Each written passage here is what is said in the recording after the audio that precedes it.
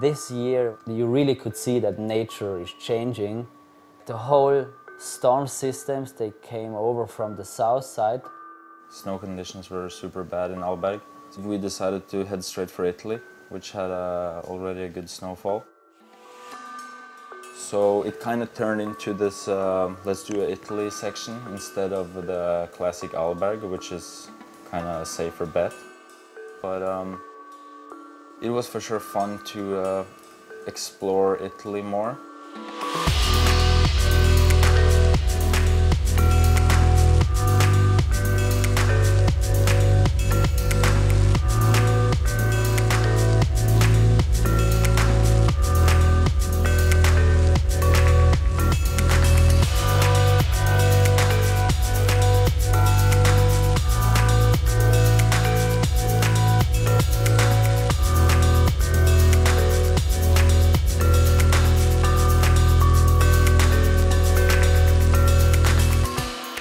That little zone we found in Araba, just right off the ski lift. There was this one, like it didn't really look much of a jump, but like you could see it already that it could be like a gap, like a high-speed gap, which is like I'd never really done gaps like that, but it was like kind of the biggest feature in that area.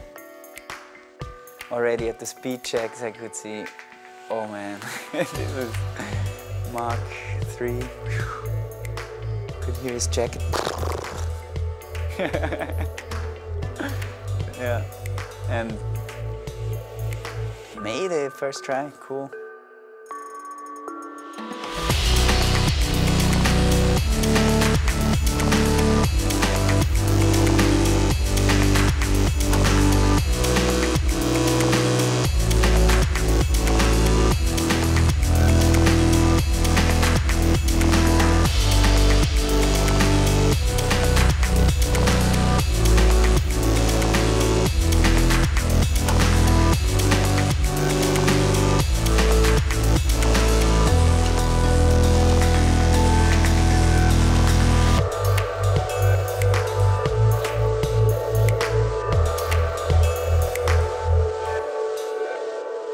It looked good every morning, but it was still wet, you know, like +5 and it snowed a meter, so like it was hard, dangerous conditions.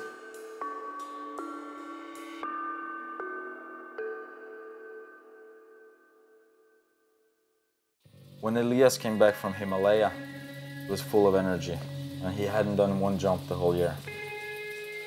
And he was so stoked on Alberg because he was there like one day and it looked all right.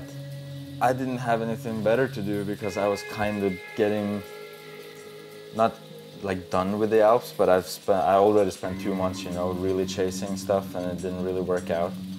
So I decided to go with Elias. We look for the same stuff, especially in jumps. Like if we're gonna make a jump, it has to be a good one. Conditions were tricky. Snow was really compact and wasn't the kind of like do anything you want snow. It was more like think exactly about what you do with snow.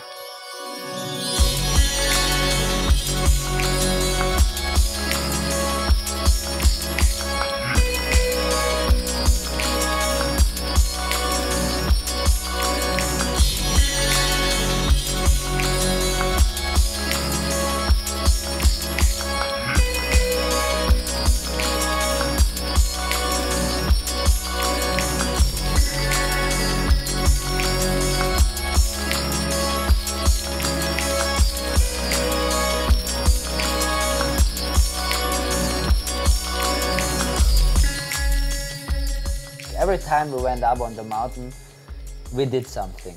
I was not sure if it's gonna make it into the movie, but we tried our best to have fun.